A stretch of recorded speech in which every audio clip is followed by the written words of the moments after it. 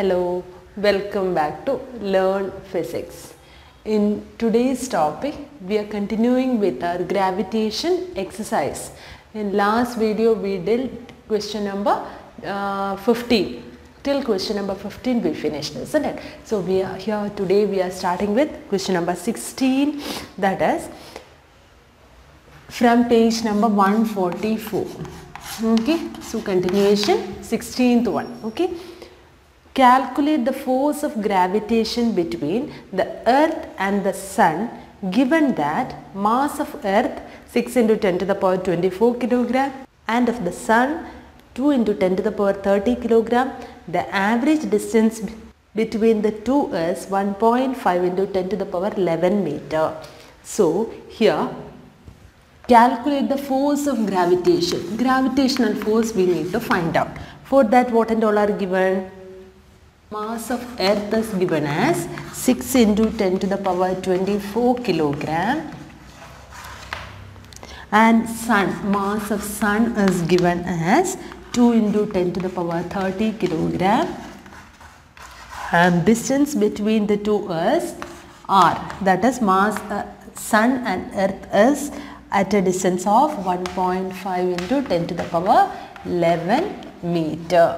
So we need to find out the force of gravitation. How we can find out the force of gravitation? That is equal to G into universal law of gravitation, G into m1 m2 divided by r square. So what is the value of G? 6.63 into 10 to the power 11 minus 11 into 6 into 10 to the power 24 into 2 into 10 to the power 30 divided by r square. R square is 1.5 into 10 to the power 11 the whole square.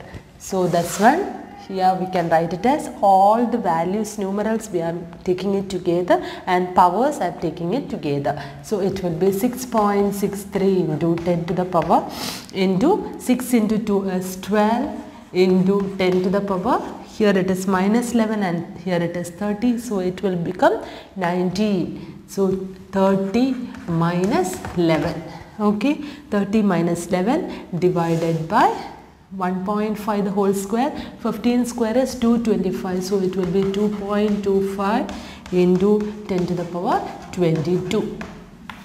10 to the power 11 the whole square is 10 to the power 22. So it will be 10 to the power 22. So now we are going to solve this. 6.63 into 12 divided by 2.25 into 10 to the power, this is 19 minus 22. So it is, here it will be, get it as 10 to the power minus 3. Here while solving 3.56. Here say 24 plus 30. So 54 minus 20. Here it will be 54 minus 11. So it will be 54 minus 11. We will get it as 43 minus 22, so we will get it as 19 into 10 to the power, so 19 we will get, so that is 0.03 into 10 to the power 19, so 3 into 10 to the 003 into 10 to the power 19 Newton, like that we will get. Okay, so calculation doesn't matter if you have unit, that's unit. So if it is very tedious calculation also, if you are doing half of the calculation, most of you will be getting only maybe half mark will be reduced. Otherwise in physics means we are identifying the formula, substituting properly and the unit also. That is very important in the case of physics. So if that is clear, fine for you. Okay, so now 17th one. A stone is allowed to fall from the top of a tower 100 meter high and at the same time another stone is projected vertically upwards from the ground with a velocity of 25 meter per second. Calculate when and where the two stones will meet. So how we can find out this? See, a stone is allowed to fall from the top of a tower 100 meter high. So from tower is of height 100 meter. And a stone is allowed to fall down first, isn't it? So here we are considering the downward motion. While we are considering the downward motion, a stone is allowed to fall It's falling down. At that time, what is the initial velocity? Yes, initial velocity will be, if we are dropping or if it is falling down, the initial velocity will be equal to 0. Then what will be the acceleration here? It is equal to 9.8 meter per second square. Okay, it is allowed to fall down. Now we are considering the upward motion, and the stone is moving upward direction with the velocity. Velocity is given as 25 meter per second. So initial velocity is 25 meter per second. What will be the acceleration here? Against the gravitation, right? So we are considering it as negative, minus 9.8 meter per second square. Now we have one distance 100 meter. So when and where these two stones will meet? So I am considering a distance x from the top. Then this distance will be 100 minus x. Let x be the distance from the top where the two stones are meeting. So when and where they will meet? So we need to find out the time taken by the stone to reach this position, isn't it? And this we can find out x value. So you will be getting the when and where. So time also you should find out, position also you should find out. Now we are considering, let the two stones meet at a distance x from the top. Okay, so the distance covered is x. I am considering here. Here distance covered will be 100 minus x. Okay, so now we have u equals 0, a we have, s we have. So what will be s? S is equal to ut plus half a t square. So here we can substitute x is equal to, u is 0, so it is 0, half, a is 9.8 into t square. So we are getting it as 4.9 t square. Now if we are substituting the same over here, s is equal to ut plus half a t square, u is 25 t plus half into minus 9.8 t square, that is equal to 100 minus x. So I am writing it like this, 100 minus x equals 25t minus 4.9 t square. But we already got it as 4.9 t square as x, isn't it? From the first equation, x is equal to 4.9 t square. So instead of 4.9 t square, I can substitute it as x. So 100 minus x equals 25t minus x. So minus x and minus x will get cancelled. So you will get t as 100 divided by 25, that is equal to 4 seconds. So at what time both will be meeting at x? Yes, it will be meeting at s after 4 seconds. Now how we can find out the position? See, in any one of this equation we can substitute the t value and find out the position. So x is equal to 4.9 into t square is 16, isn't it? So we will get it as 49 into 16. How much it is?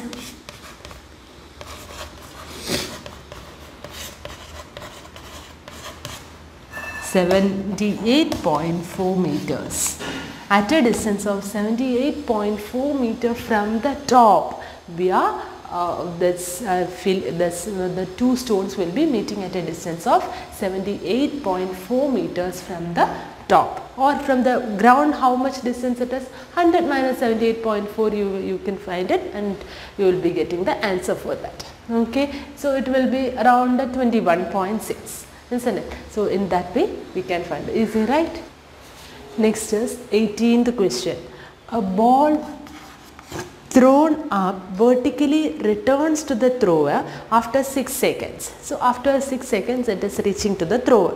The velocity with which it was thrown up, the maximum height it reaches, and the position after 4 seconds. So first one is, a ball is thrown vertically vertically returns to the thrower after 6 seconds. If it is taking 3 seconds to go up, how much it will take to totally it is 6. So how much will be taking it for moving the upward direction? In upward direction it will be taking a time of 3 seconds, isn't it? Conditions are same. So we can consider it as 3 seconds. With which velocity it was thrown up? So we need to find out the initial velocity.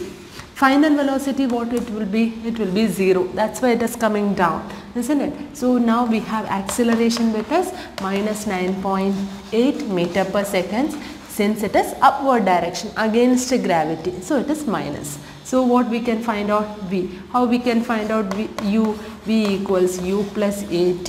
So it is 0 equals U minus 9.8 into 3. So U is equal to 28.4 meter per second. Clear? So next is, what is the maximum height it reaches? How we can find out the maximum height? How much distance it is traveling in the upward direction? S is equal to ut plus half at square, or you can write down v square minus u square equals 2as.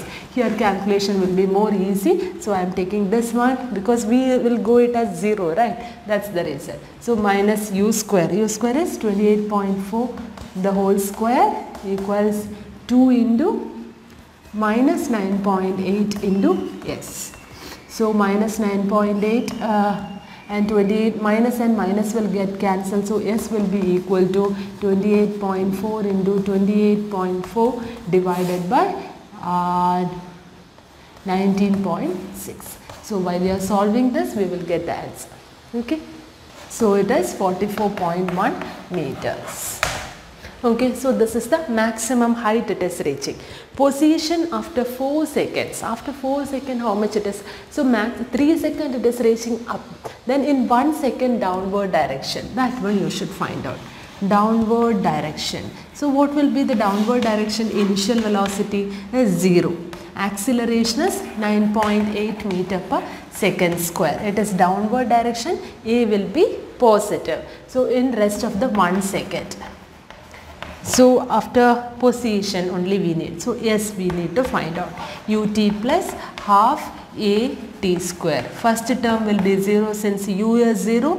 Half into 9.8 into 1 square. So we will get it as 4.9 meters. So that will be the distance travelled in downward direction in 1 second. Okay, because 3 seconds it is reaching to the maximum and 1 second it is coming down. Okay, to a distance of 4.9 meters. Clear? Now from page number 145. In page number 145, 19th question. In what direction does the buoyant force on an object immersed in a liquid act? Okay, in what direction buoyant force will be acting? It will be vertically downward, upward direction. Buoyant force will be acting vertically upward direction. See, inside a liquid, inside a fluid, if a particle is there, if an object is there, the object will be applying an upward force, isn't it? Vertically upward direction. That will be the direction of buoyant force. Okay, next one. Why does a block of plastic released underwater come up to the surface of water? See, if I am taking a plastic and keeping it at the down and releasing my hand, what will happen? It will come up. What is the reason?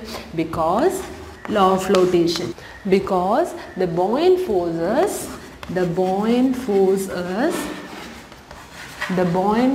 is greater than the weight of object. Greater than weight of object. Okay, so that is the reason it is going upward direction, because buoyant force is greater than the weight of object. Okay, so now next one is 21st one. This one we already discussed when we are doing the theory part. That's why I told it like that. You know, I guess, because when the object will be sinking, floating, all those conditions we did. Okay, the volume of 50 gram of substance is 20 centimeter cube, and if the density of water is 1 gram per centimeter cube, will the substance float or sink? See, volume is given as 50 gram. mass is given as 50 gram and volume is given as 20 centimeter cube. Density of water is given 1 gram per centimeter cube. So how we can find out whether it is floating or this one or sinking? How we can find out both the densities, isn't it? So if the density is more, which has more density, that will sink. Okay, so here density equals mass by volume, that is 50 divided by 20. So we will get it as 2.5 gram per centimeter cube. So which has more density of object is more than the density of water. So which will be sinking? Object will be sinking in water. Okay, clear? Next one is 22nd one. The volume of 500 gram sealed packet is 350 centimeter cube. Will the packet sink or float in water if the density is 1 gram per centimeter cube? It's also same question like the previous one. 22nd one. Mass is given as 500 gram. Volume is given as 350 centimeter cube. So density of water is given as 1 gram per centimeter cube. So density of packet we can find out. First find out the density of packet. So 500 divided by 350. So it is 0 will get cancelled. 10 divided by 7 we will get it as 350. So it is 1.4 gram per centimeter cube. So which is having density of packet is greater than the density of water. So it will sink. Okay, clear? So what will be the mass of water displaced by this packet? That is Archimedes principle. So weight, it will be equal to the weight of water displaced. So mass of water displaced. Mass of water displaced will be equal to, how we can find out the mass of water displaced? Mass of water density equals mass by volume. Okay, if I am let's say mass of water displaced means how much volume I kept inside that much of volume will be displaced, isn't it? So here we can find out density of water into volume of water displaced. How much of volume I will object will be displacing? What will be the volume of the object? The same volume will be displaced, isn't it? So density is 1, this volume is 350. So it is 350 gram of water will be displaced. You understood this concept, how we are getting this one? See, density of water into volume of water displaced. How much if I am putting an 2 centimeter cube of object inside that, 2 centimeter cube of water will be displaced, isn't it? So volume of water displaced will be equal to the volume of object which is immersed in the liquid. Okay, so clear for you? So is this an easy chapter? Yes, it's a very easy chapter I felt, and usually the children also will be saying the same compared to the others, because all the equations of motions, and now you are thorough with the equations of motion, isn't it? So in the numericals also you won't feel it as very difficult. Okay, so I hope all of you understood all those things, and I'm winding up for today. And if you like the channel, please don't forget to subscribe the channel. Okay, so and support me. That's for the existence of the channel, I require that as a support, and please comment it also, whatever your valuable suggestions you can give, whichever is required for you. See, this is mainly for the students. Okay, so whichever is required for you, you can regarding this subject and or this topic, you can send it. Okay, so in the revision time we will be doing the more numericals and all. Okay, so thank you for watching. Bye.